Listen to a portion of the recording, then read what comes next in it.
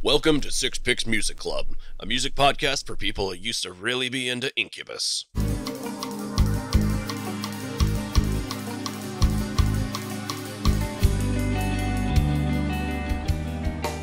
You're listening to Six Picks Music Club. I'm Dave, and with me are Jeffro and Russ, and we're your hosts for the music podcast where we pick 6 songs around a topic that we've picked for the week. Thanks for being part of the show and making Six Picks Music Club your first listen today, where the best way you can help us grow the show is to listen every other week on any podcast platform. Leave a 5-star review, like the video on YouTube, comment anything below in the YouTube, and let us know what you think. What's up, guys? How we doing, Jeffro? Russ? Doing good, man. It's nice to be back. Yeah, totally. Good to see you guys.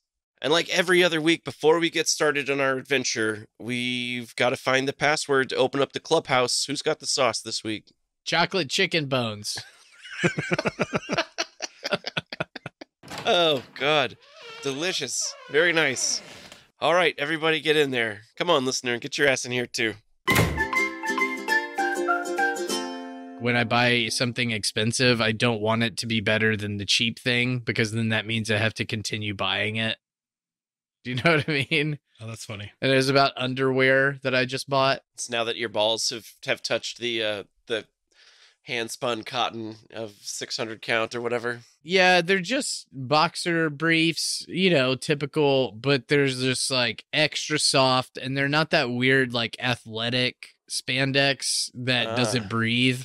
Yeah. It's like, these are like very soft, and they don't ride up somehow on my thunder thighs, which all undies do.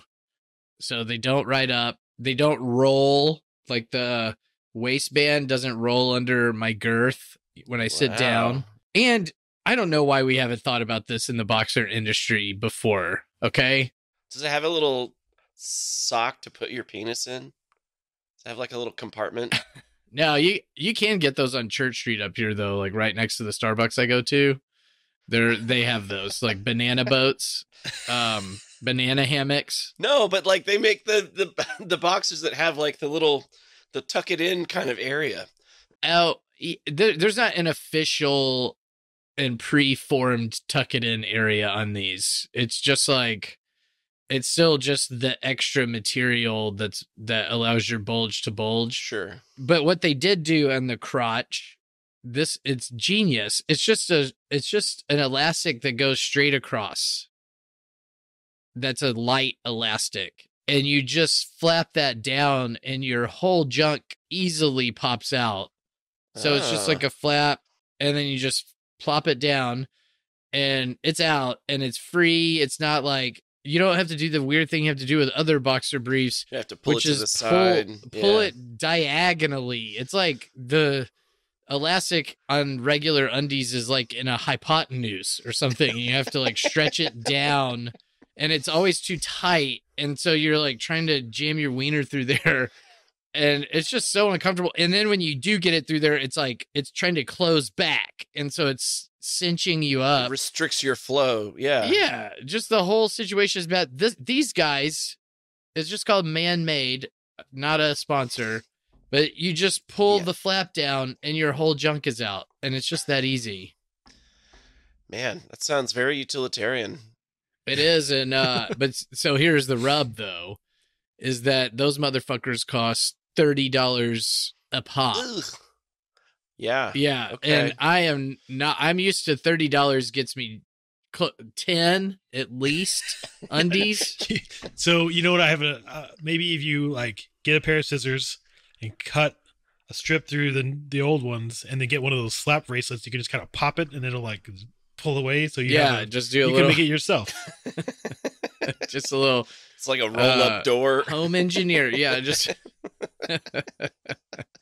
This is what happened when I found comfortable jeans for the first time. Like, I always used to wear just like Ranchland husky pants, and they were like, I was starting to fucking brush fire with my thighs, just so much scraping. They're just like so harsh, those jeans. And then I discovered through like, I don't know, my wife's mail order or whatever, it was like a clothes club. I don't know what they're called. You probably know the names. Stitch Fix or something, right? Something, yeah. Clothes club.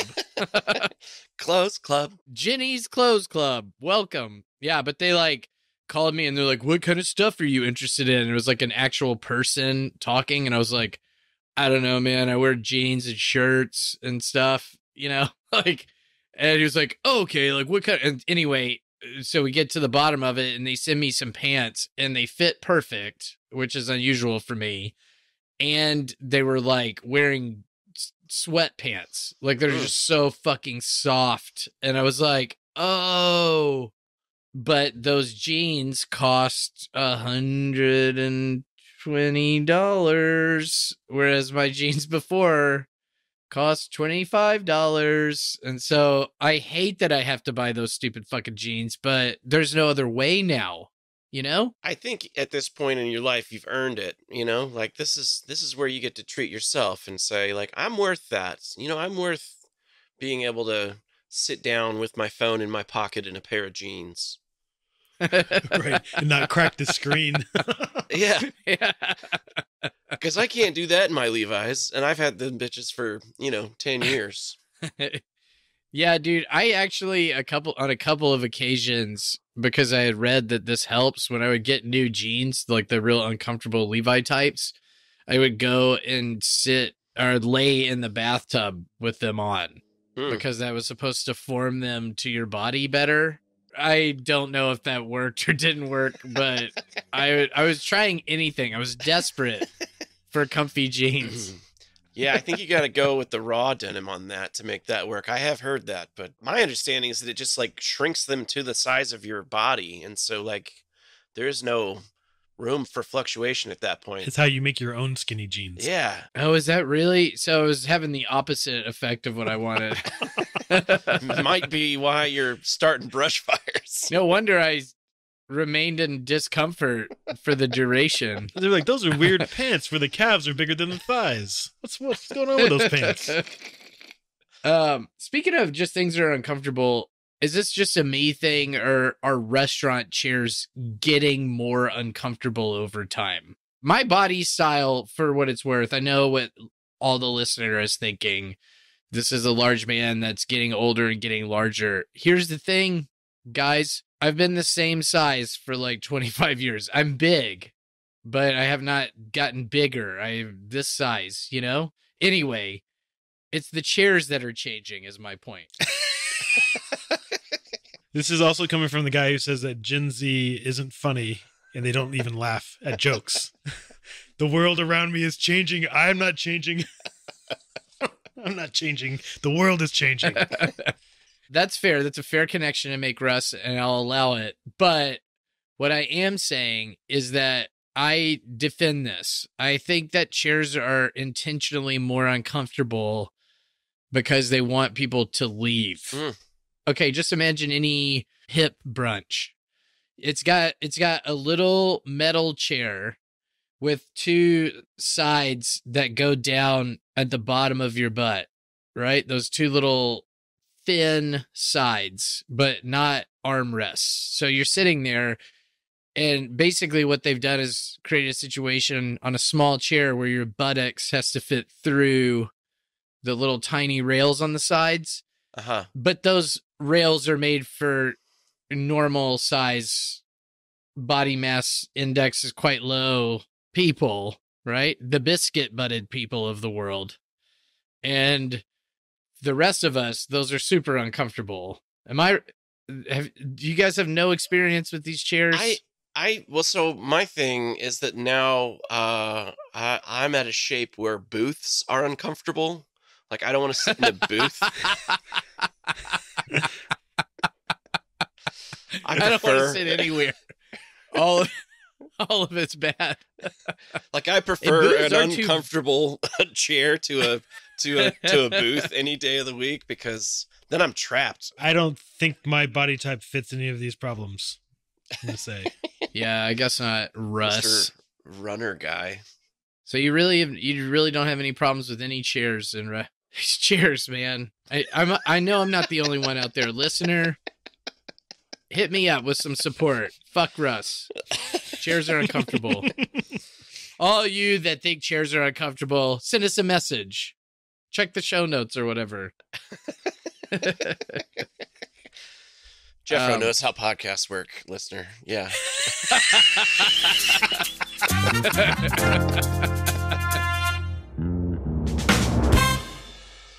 Okay, well, tonight we have a pretty fun topic. We are going to our musical closets and pulling out some skeletons, picking songs that we might consider guilty pleasures.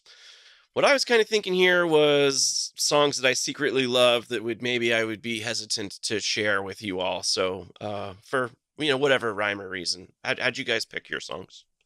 Well, it might not surprise you, Dave, that I kind of have a theory of guilty pleasures. Do you want to hear about it? Please give us your theory. The reason that they're guilty is that you like a piece of music, but you don't like any of the cultural aspects that come with it. And so, and that can be an expression of your ego. When you're a young person, you're like, I want to fit into this slot. And so I can't listen to Destiny's Child because I'm supposed to be into alternative music. So there's that version of it. Okay. But another version of it is maybe like the other, like as you age, or it's kind of unrelated to ego, you don't like the fan base, or you don't like what they mean to society, or you don't like their stance on things. And so you might kind of like their music. Oh, Morgan Wallen's pretty cool to me, I guess. It's that you don't like all of the cultural loadings of the band, but you like the actual tune. I think that's really, really good, man. I think that's hits the nail on the head. Like, I think that's pretty much exactly it. Thank you. Just for me tonight, and the way I picked, I like to look at things from two different angles. So for my picks tonight, I picked one song by a band that I don't really listen to other than like that particular song, and then another song that the band is best known for, though that pick is more to represent the band as a whole, kind of, and a band that I listen to more extensively, I guess. Well, it should be an interesting episode. So we have a little bit of a change in our format here, listener. We haven't revealed to each other what the songs are that we're going to be playing tonight. We usually do that in advance so we can kind of hear the song and be ready to talk about it. But tonight, I feel like these are all going to be songs that we know. And I think really the fun part is going to be admitting them to each other and then having them shit on us. So, yeah, I guess it's as good a time as any to get into our main topic. Do we have any volunteers to go first tonight, or? I can go first. All right, Russ. Yeah. Tell us what you got for us tonight, sir. So as I was saying, I broke up my picks, one based on kind of a song from a band that everybody knows, and then another one. I mean, both songs I think everybody knows, but one was more for the song and one was more for the band. And I'm going to start with the song. I'm in so much suspense right now. I really am. I just, because I cannot wait to know what this is. I compiled a list of like contenders for like what I thought would be a good guilty pleasure song for me, and I had a hard time choosing what it was. So the way I picked it was I made a playlist, I rolled the windows down, and I slow cruised through the grocery store parking lot with them playing really loud to see which one embarrassed me the most.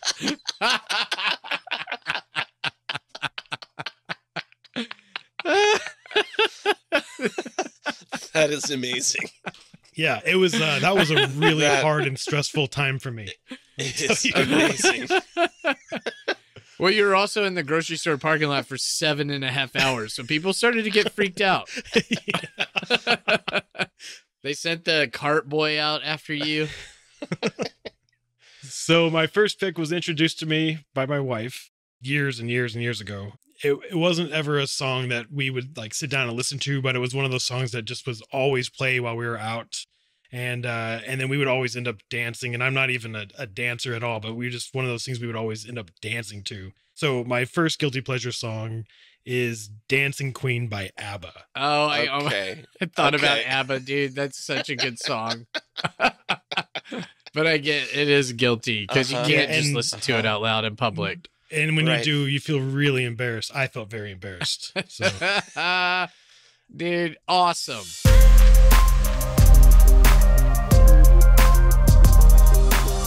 Dude, that's such a good fucking song. And I get it though. It is guilty because I think this has to do with our masculinity, right? Oh yeah. Well, but I'm going to go back to to what you were saying about like culturally, like where I feel like I stand, like, you know, I go to punk shows, I hang out with like that crowd and whatever. And like, Yeah. this is not that. Yeah, you but know? you're also Like, a feminist, so I mean, well, yeah, but it's just, you know, I mean, it's different. Like, I wouldn't not go to an ABBA show, like if I was going with my wife, but like I wouldn't. It's just like it You felt wouldn't very seek it interesting out? to. You wouldn't go to an ABBA show by yourself. Probably not. That's the thing. I might. Yeah, I I would go to an ABBA show by myself. I would. think that would Yeah. be pretty fun. But I can't though visualize myself bumping Dancing Queen in a parking lot like while I know people are looking at me. Like that is hard, 'cause I would be like, I don't you know, It's unless, just, I- unless it was like the exact right person, I wouldn't want them to hear me listening to that. It was soul shattering. I'm gonna say. Yeah. You know, I was like, I really thought I was at a point when like, oh, I can't get embarrassed anymore, but that is not true. I can definitely. You know do that. what, Dave? Russ went method for this ep. I'm so impressed. I am so impressed. Yeah, I am very Yeah. impressed by your process. Like, Well, thank That you. was Thank very you. much so. Very thoughtful. And I think that's Yeah, a good bet genius. payoff, you know, if like we ever have one of those. It's like there's a 2-hour playlist you got to go run through in the parking lot of Sam's Club or something. Yeah. By the way, ABBA is one of the we've talked about this on the pod before, but part of the Swedish, they just come in and dominate the airwaves. Oh yeah. Like some of these Swedish Yeah. bands, they come in and they out American music. Like they just crush us and leave. Born of Disco and rose to pop royalty. Like, yeah. So it's impossible to follow ABBA's Dancing Queen, which is by any account catchy as fuck, but would embarrass all of us in some way or another. So that's a good Yeah. guilty pleasure pick. But I'm going to try. Okay. All right. I was ready to fall on the grenade, but yeah, you go ahead. I'm going to try to follow it just with something that's so weird and different than that. And so the discordance might be good. Okay. But it fits the criteria that you've established, Russ, which is it would be very hard for me to drive with the windows down and have people know that I'm listening to this. that is the new baseline. It is, but for totally different reasons. This is, and you have to look it up, but Insane Clown Posse's Hocus Pocus off of 1997's Great Malenko, which is one of their wild card albums. Oh my goodness. Holy crap. I just I heard a story about someone who was working up at Red Rocks during an Insane Clown Posse show, and they've all come decked out in their gear and all made up and whatnot. And Yeah, the Juggalos. yeah, Juggalos out in force. And she had to be the one that said, hey, I know you just ordered a beer, but legally I can't sell alcohol to anyone who's wearing face paint because I can't verify your license. No way. She had to deny all the Juggalos beer. Yeah. What a terrible job. And she said they ended up being the nicest people. They were like so cool about it. They're like, oh, cool, I'll just get a soda.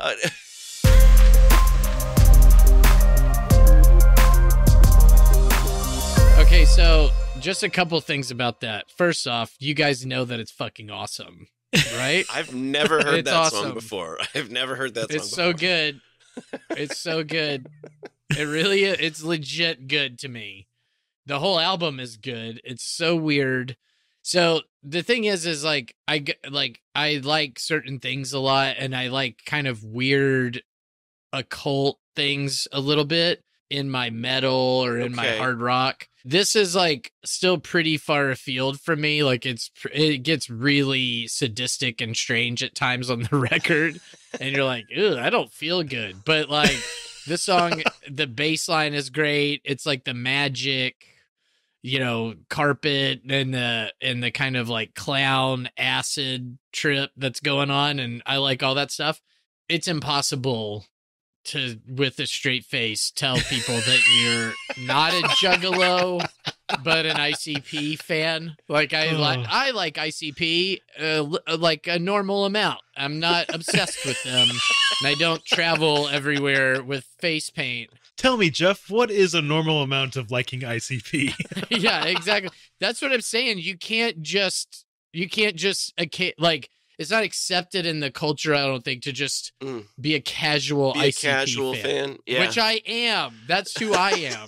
But like, if you listen to it, you're automatically branded a juggalo. You're like part of their circus. And so that's why it's kind of a guilty pleasure for me. Okay, for those of our listeners who don't know what a juggalo is, can you please inform us, Jeff? Juggalos are people that follow ICP. They're like people that go see Fish concerts, whatever they call them, Fish heads. It's like those people, but for Insane Clown Posse, and they come from all over the place. They're nationwide. They usually wear black and white clown makeup and dress with they still wear Jinkos, I think. So they did never change that. Those are coming back, man. Well, they kept him alive for the 20 years so that to bridge the gap. Yeah, they went the whole 25 years still wearing them, and then everybody else is like, "Oh, those are cool again." Does everyone give the Juggalos a round of applause for keeping the Jinkos alive while they can come back in style. Exactly. Are they going to go the opposite way and start wearing skinny jeans just to say, like, we're not going to be on the trend? No, there's no way a Juggalo would wear skinny jeans. You don't understand. Not for less than $120 a pair. Just take a bath, dude, with them on. That's all. Right. The other thing that's associated with ICP is the very inexpensive soft drink, Faygo. They love Faygo. They spray it on the crowd. The crowd brings Faygo. So it's like this whole part of the Juggalo culture is drinking this soft drink. Anyway, have you ever had it? I have had Faygo. Yeah, but not as a Juggalo. I've just had It's just Juggalo light. Could you imagine though, Russ, like by your process, if I rolled around in the Tom Thumb parking lot with that shit playing? I have a buddy that is a millionaire lawyer who's also a referee in college football. Okay. I love him. He is one of my best friends in high school, if not my best friend. And we drove around listening to that, but we always did it. It was just me and him. We never told anybody that we were listening to that. But the windows were always up unless you're on the highway. Yeah, you could tell I was rapping every single word to the song. Like I know all of the words memorized because of that. Yeah. But anyway, guilty pleasure for sure. Oh shit. No, that's funny, man. That's funny. So I never got to like really get into the ICP because I was a day one diehard Slim Shady fan, and they had beef, and so I was like, out of respect for beef. Mr. Mathers, I didn't I think engage. you know whose team I was on. It's very clear. It's very clear. Yeah. But their diss tracks are way funnier than his. They're so funny. First time I heard that song, that's pretty rocking. It made me think of what it would be like driving through a parking lot of a church with like the Bloodhound Gang playing, which was almost a pick that I went with. But I didn't think that one was really like as embarrassing as I needed it to be. This one's going all the way back to the CC's Pizza post. Oh yeah, soccer the sock game. puppet videos. Right. So we're watching MTV in the dining room of CC's Pizza in 1991, and a little song comes on that blew my mind, and when I played it back during this exercise, it still made me smile. So I was like, yeah, okay, I can live with this. But this particular song is by Marky Mark and the Funky Bunch, and it's Good Vibrations. I didn't even think about this song. Oh yeah, dude. That's good.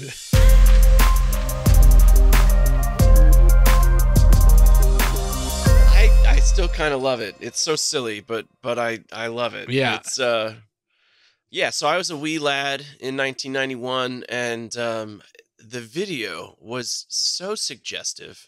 It's like Oh, he is in a bed making out with Tracy Bingham, and it's just everyone's dancing in water. Just it's all splashy and sweaty, and then he's all just like boxing, and he actually trained with Mickey Ward to learn about how to box for this video. And then like years later, he would portray Mickey Ward in that movie, The Fighter, which is kind of funny. Well, I feel like this does also pass Russ's driving through the parking lot slowly with the windows down test. I feel like this is like bum, yep. bum, bum, bum, bum.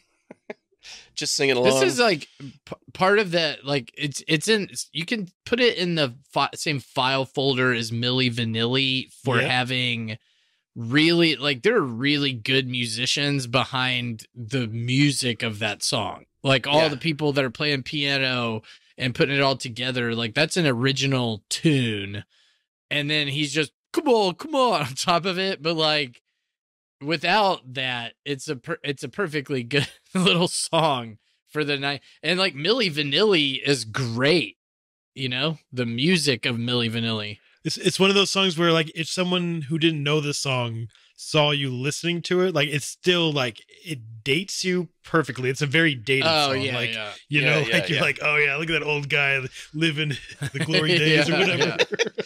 Bum bum bum bum bum. For the listener, for everybody out there, those are 3 fucking great guilty pleasure picks. I'm afraid my second pick isn't gonna hold up to the like is it gonna live up? But man, those are good picks. Well, do you want to fire off the next one, or who do you want Russ to go next and keep the order? Let's just go back to Russ. Yes, all keep right, the order going. Okay, so my next pick is a well-known song for people our age. I don't know if the younger crowd knows it. I mean, I'm sure some do, but the younger crowd. So the band rose to stardom in 97. They're not listening to us. My second guilty pleasure song is Semi-Charmed Life by Third Eye Blind. Oh, yeah. Yes. Yeah,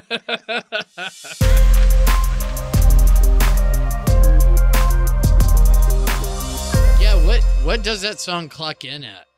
I think, ooh, God, I don't know. 4, maybe 4.5, something like that. They pack so much into that song, words, chords, fucking tempo changes and everything, that it feels like a really long song, even though it's not, just because it's just giving you so much.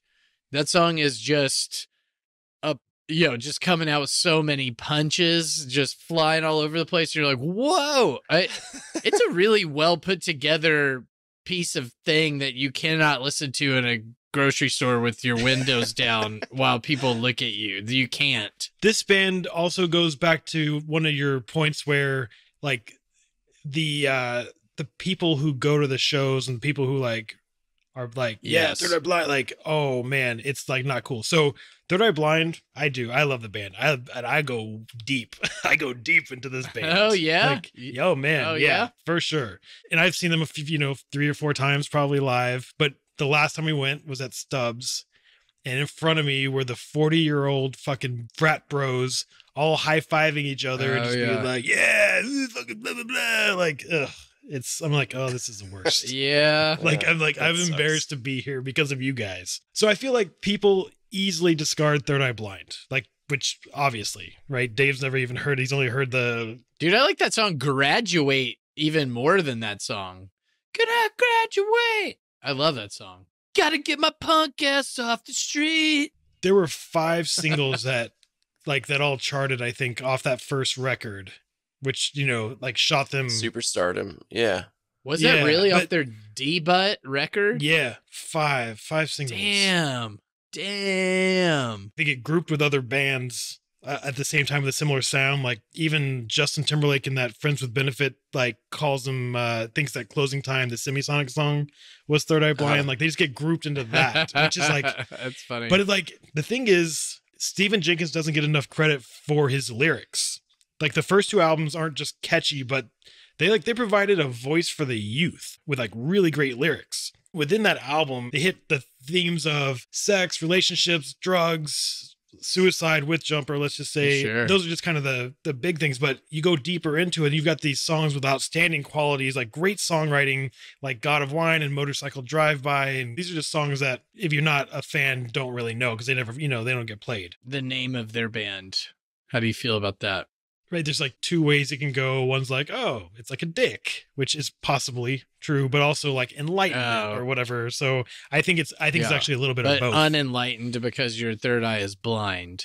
Right. Or it's a penis.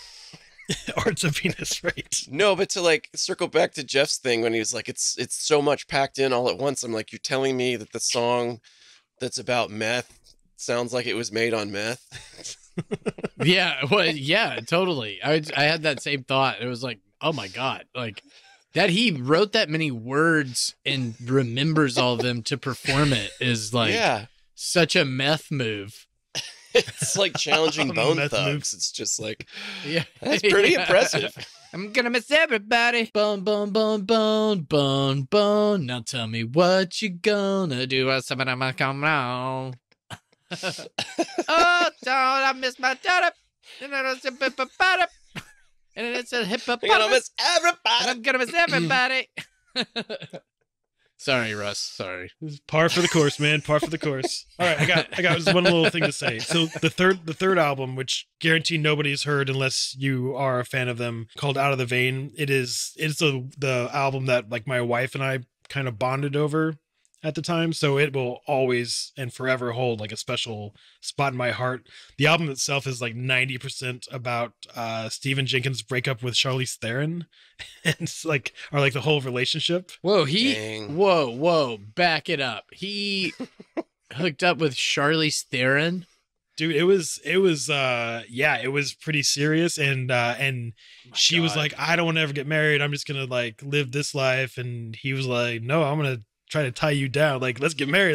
And she was like, nah, I'm fucking done. So she ended up leaving him for Stuart Townsend because he kind of pushed her away. Dude, if she's not number one, just coolest, like all of it. She's funny.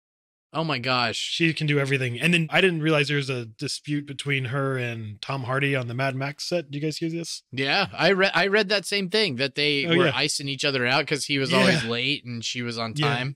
She was on time and like super disciplined, and like she's like, whatever you're going through is like you're fucking up the production. Yeah. But I like that about her too. She works hard and she's like Russ's kids. She's kind, helpful, and hardworking.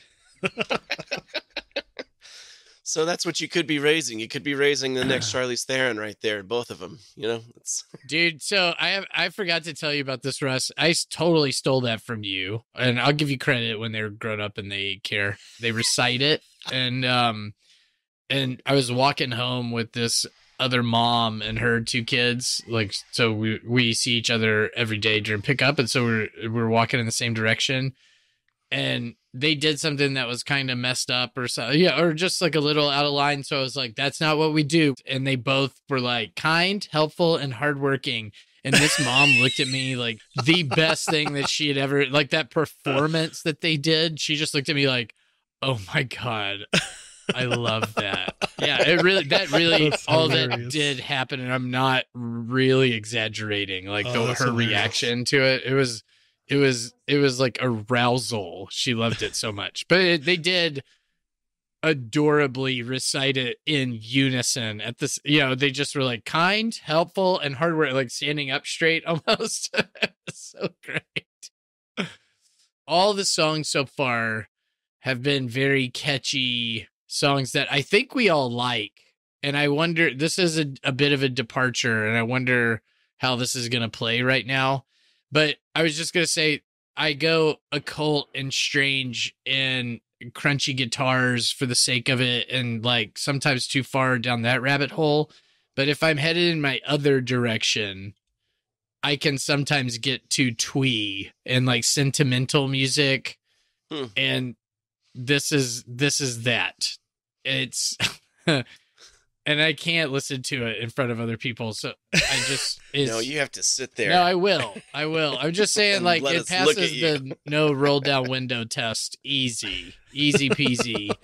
But it's... Because I can't imagine playing this. It's Coldplay's In My Place. Coldplay In My Place. Oh man, I love it, but there's Yeah. no chance in hell I can listen to it while people watch me listen to it.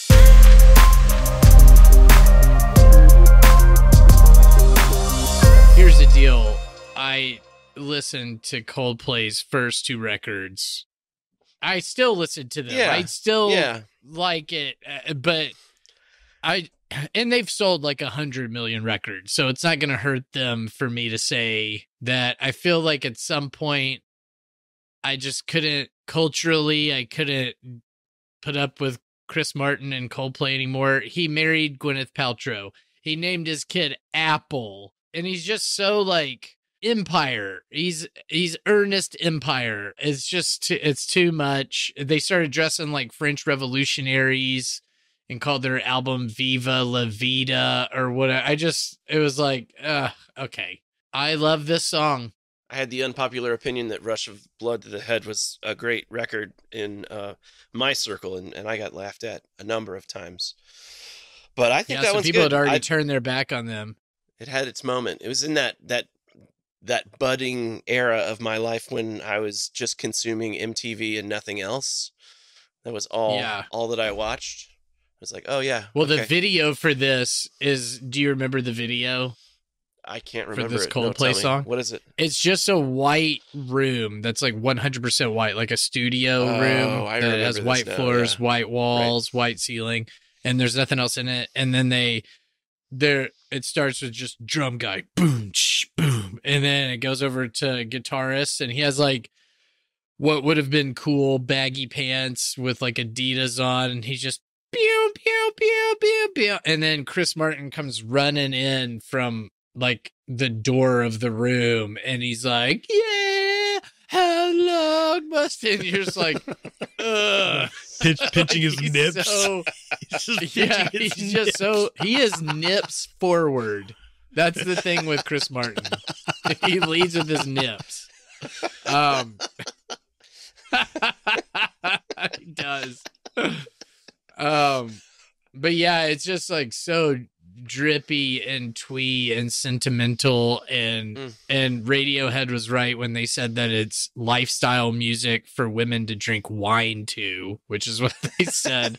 But I still love it, and I would drink wine with those women and listen to With Coldplay. a nice Chablis. Yeah, Chablis. Yeah, the final thing I'll say about them culturally is that name is just the worst to me. Coldplay. It's like, what? Okay. And so there has been an article, I think, in Rolling Stone about their name and what it is.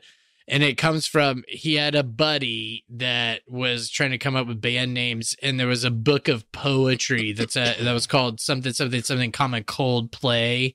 And so that was one of his band name ideas. And Chris Martin heard that, and he was like, do you mind if I take that for my band? Before that, the band was called Starfish. Yeah, okay. So it is kind of an upgrade over Starfish. What? You're a starfish? Well, keeping kind of in that same era, and then circling back to kind of my theme of maintaining a sense of white rapperism.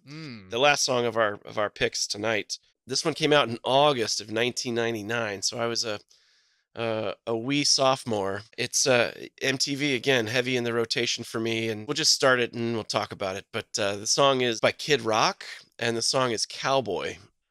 Good for you, Dave. Good for you. I think you won, Dave.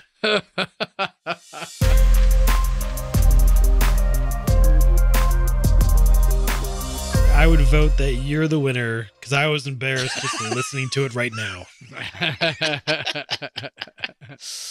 Yeah, definitely passes the parking lot test, I think. Yeah. Dude, it This one would is, pass like the car alone test. Like, All right, so I really fell in love with this song later in life because my wife was in a competitive karaoke league. I remember that. You know, the performance was very big on the thing, and So I was always running around with these very performative karaoke people, and I had to have a song that could play with that crowd. And this was my karaoke song for about, I don't know, 10 years. It's one of those songs that you listen to it and it's like, oh, there's a little Skinner in there. There's a little, Southern rock. And then it's all mixed with the hip hop of the day that was Didn't people get, like, in the karaoke league, didn't they get worn out with how long you were singing? Because it's just so many fucking words. It's like, it's a long one. Yeah. It's long. But it's a journey. You're just going on the journey with the cowboy going out west. All of the adventures. I think I've talked to you about this. What I think is the superior karaoke song. Okay. Like non Tenacious D ones, because like okay. if I want to bring the house down, Wonder Boy, I know all the words, crush That's it. important. Yeah. But the superior karaoke song is "Lightning Crashes" by Live. It's fucking amazing, and just in your mind. Yeah, in your mind, you're like, I don't know, dude. It's a little slow. It's perfect because it starts slow and it's about like a fetus and an angel and all this stuff. But then you really get to go, the angel opens, and you get to go real big with it. And by the end of it, it's really big and rocking. And everybody thinks that it's so fucking badass if you really sell it. Like you can, because you're in that, how what's that guy's name? Ed something. He's so into his lead singer role. And so you kind of have to like mimic that performance. It's so much fun, dude. Try it the next time. Yeah. Do Lightning Crashes. Okay. It's on my list for certain. But yeah, Houston Press called it one of the 10 worst songs about a cowboy. And I think there's a lot of reasons for it. Well, okay, so I love that he says he's straight out the trailer, but like his parents, didn't they own like a dealership in like he came from money, I think. Did he come from money? It's all disingenuous. God damn it. I thought it might be real. He's not a man of ethics. Yeah. And well, he is. I mean, he did shoot all those Bud Light cans. Yeah, he stood up to those Bud Light cans. Dude, there's a videotape, not that I've watched it, but maybe I have, of him and Scott Stapp of Creed getting blowies at the same time in the same room. Getting blowies together. Well, yeah, that's another one that could be a guilty pleasure there. Yeah. Which is like all that I need to know about him. Do you know what I mean? So this was considered to be one of the first rap country songs. People were considering that at some point. The considerers were like, take note. Everyone, are you paying attention? Everyone, listen, we've now got a combination of rap and country. This is for the first time. The considerers have stamped this rap country. Let it be known at this hour of 11 o'clock on a Tuesday. Hey, guys, hey, hold on. We've gotten a telegram from the considerers. What does it say? Read it out. Kid Rock has released a tune that could only be referred to as rap country. Oh, wow. Well, and the impact of that on the country music scene was pretty substantial, and it unfortunately led to the, to artists such as Jason Aldean and Big and Rich, and if we could live in a world without them, I would be fine with that. It was also it made an appearance on the "Oh Brother Where Art Thou" soundtrack, which was really influential. So Dave, would you say that the cowboy song is what got you into country music? No, I would say Would you say that the cowboy song was what got you not laid during all of high school? Well, I was not in high school when this song came out, I'll have you know. Were you in college when that song came out? I was indeed. Was I in college? It was 99. I don't think you were. Oh, thank God. Thank God I wasn't in college and I decided to like it. That is, you should feel guilty. Well, shame.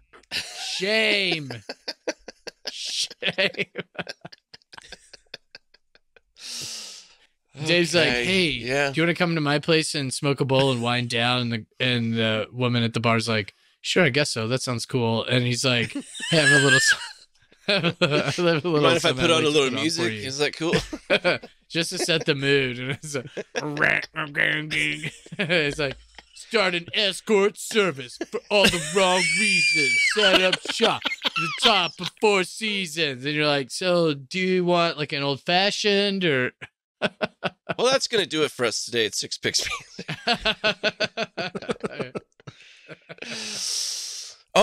So no, we got a letter from a listener this week, and yeah, so Brad in Austin, he wrote in to say, "Hey guys, you are really stupid, but you make me laugh. But your picks are soft, especially Dave's. Also, you haven't done any real hardcore bands. The post-punk shit isn't just cutting it for me. You should play something off Anchorite's new demo." Yeah, so thanks, Brad. I appreciate that feedback. So if you have a band you want to highlight, comment in the YouTube or send us an email on the contact page of our website at sixpicksmusic.club. I'll tell you what I don't love about Brad. Yeah. That I think he's coming at you, Russ. And when somebody comes at Russ, as you know, I That's get where my you draw back up. the frickin' line. Yo. Yeah, across You this don't- line, you do not cross. So yeah, that the way you okay. say In it? the spirit of this line, yeah, in the spirit of honoring Brad's recommendation, let's play a bit of this Anchorite song off their demo that just came out. This is Who Makes the Rules. And if you have a band you want to highlight, comment in the YouTube or send us an email at sixpickspod@gmail.com. And that's going to do it for us today here at Six Picks Music Club. Special thanks to Shaolin Death Squad for our music. You guys are the best. And thanks, listener, for hanging out with us. We'll see you next time. Until then, play it loud, keep jamming. This episode of Six Picks Music Club was produced by Alan Massel. Edited by Willie Foucault. With special thanks to Dixie Brecht. Freedom